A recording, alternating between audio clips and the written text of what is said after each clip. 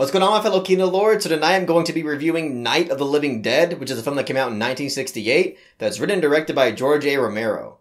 So Night of the Living Dead is a $50 Patreon request from Tyree. He has continued to give me $50 every single month for, it feels like, almost 2 years now. And I think I've fallen in love. And I can fall in love with you too, if you would also like to join him and request movies you want me to watch and review. So Night of the Living Dead was a film that I was incredibly excited to revisit, because this is a film that I saw in like the early stages of film school, which had to be like at least eight or more years ago. And I, for the life of me, don't remember hardly anything about this movie. There's a few like prominent scenes in the movie that I recalled on my rewatch here, but other than that, like, my memory is beyond foggy. I didn't even remember the ending to this movie. So boy, was I in for a fucking treat at the end of this movie. Needless to say, I mean, this really felt like a first time watch to me, and I adored this movie. This movie is masterful. I did not expect to love this movie that much, because I mean, like, the zombie subgenre of horror is not something that I've always just been deeply in love with. But I don't know. There's so much about this movie that I found just so compelling, so impressive.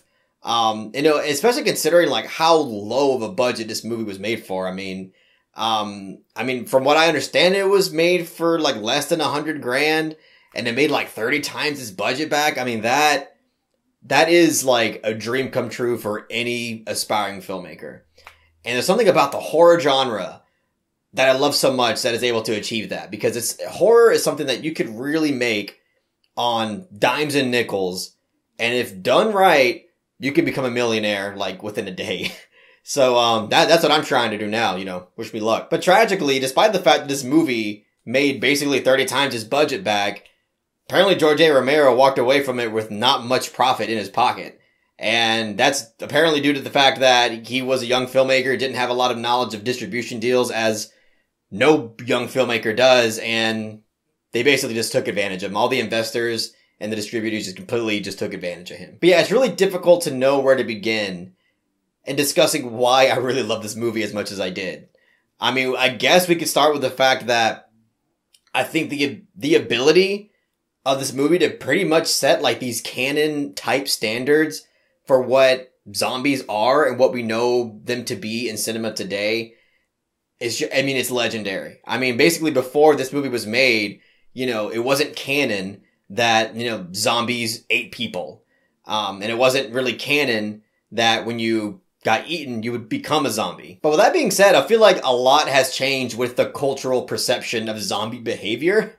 Like, just from the iconic opening scene alone where the zombie is chasing Barbara, I mean, the zombie is acting way more intelligent than I expected. I mean, he's like trying to open the car door using the handle. He picks up a rock and is trying to smash the window. I mean, some of it comes off as basically a fully cognitive human being that's just trying to fucking eat your face off. So in one way, it was very rewarding and interesting to see how this movie set the standard for zombie representation in cinema moving forward.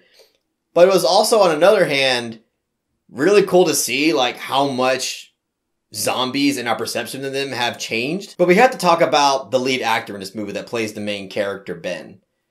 Dwayne Jones is phenomenal in this movie. And what a bold casting choice of George Romero to cast a black man to lead a horror movie in 1968. I mean, this was, from what I understand, like unfounded. Like, this was uncalled for. It's something that not anybody really expected.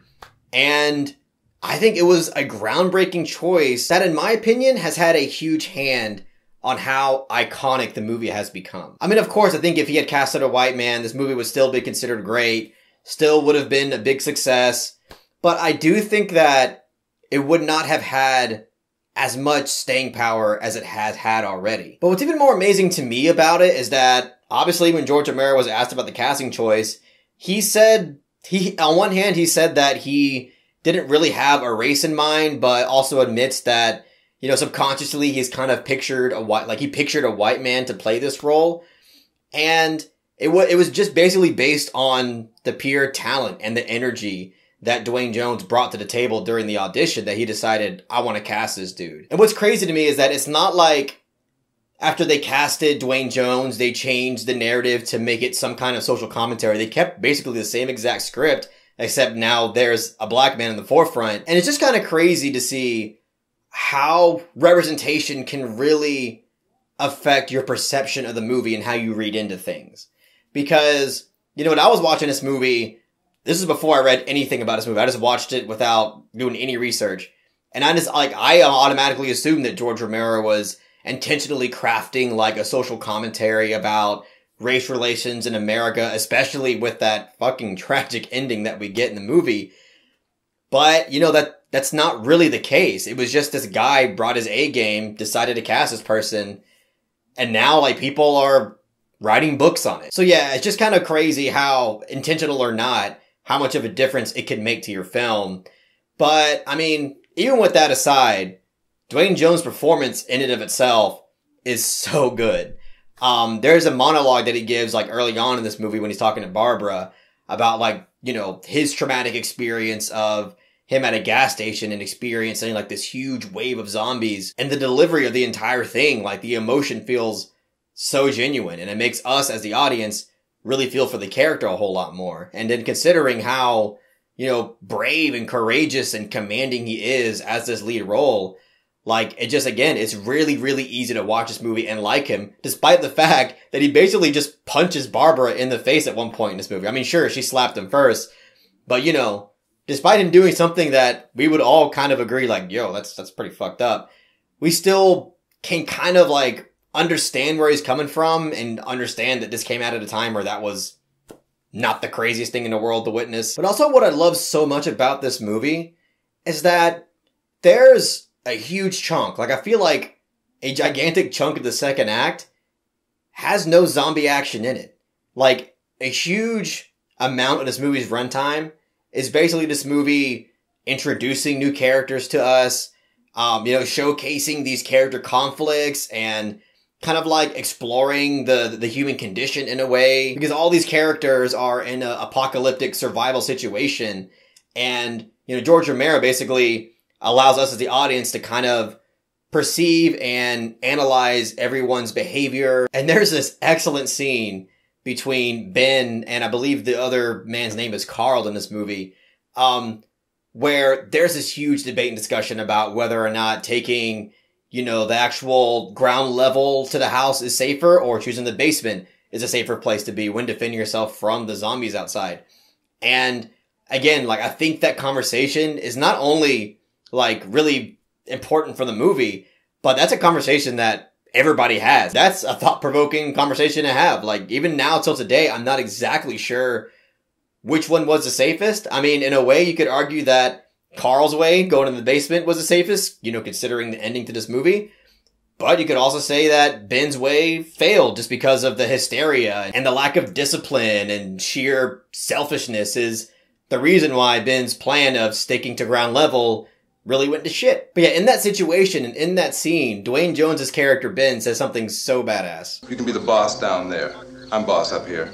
That is such a badass line, and I'm probably going to be quoting that for the rest of my life now. But yeah, again, I just love how there is a huge section of this movie that is basically just dedicated to character interactions and exploring the human condition, and it's all very interesting and very compelling and consistently engaging. But I also love how throughout the second act, we see the characters watch the TV and they slowly get revealed information about what's actually going on in this zombie apocalypse.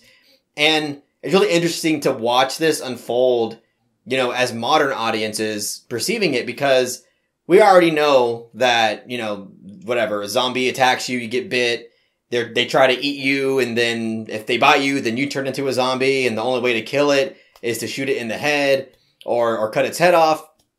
And again, like, at the time when audiences were watching this, this was not common knowledge at all. So it was crucial for Romero to kind of pace the movie in this way to, you know, as the characters are learning this information, the audience is also learning this information, and they have no idea that they are witnessing something that is going to be like the future standard of what zombies are going to be for the rest of their lives now. And eventually we get to the third act, and holy shit, it delivers. I mean, it is like one scene after the other, extremely intense, filled with, again, for the time, 1968, to see this level of violence and gore, I'm sure was a little bit of a shock. I believe this movie came like right before the MPAA rating system, if I'm not mistaken. And I've already kind of hinted at this earlier, but I really do love how unforgiving and hopeless this movie is. It gets to a point where this movie makes it very clear that no character is safe, and it makes the action and the suspense and the horror of it all really feel that much intense, and just, the stakes are raised beyond an imaginable level. And, again, it just makes the experience all that more authentic. And not to mention the stunt work going on in this movie is kind of insane. I mean, especially in the finale, I mean, there's lots of fire going on, like, near the extras and near even, like, the main actors and actresses. I feel fairly confident that some people were injured during the filming of this.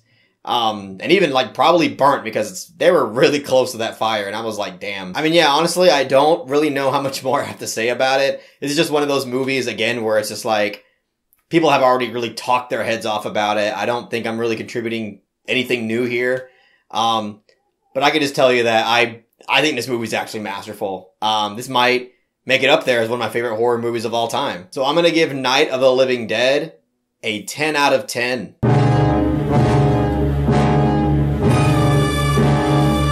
Yeah, I mean, I can't really think of anything that I dislike about the movie. I think Romero accomplished exactly what he wanted and more. And, I mean, clearly, like, his legacy was built off of this movie, and he's able to build even more on that with all the movies he's made after this, which I still need to kind of get on. I haven't seen, honestly, a lot of his movies.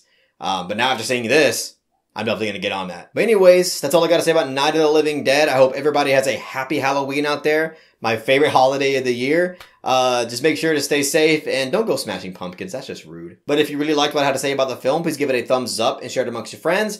And don't forget to subscribe to the channel to be updated on more film-related content.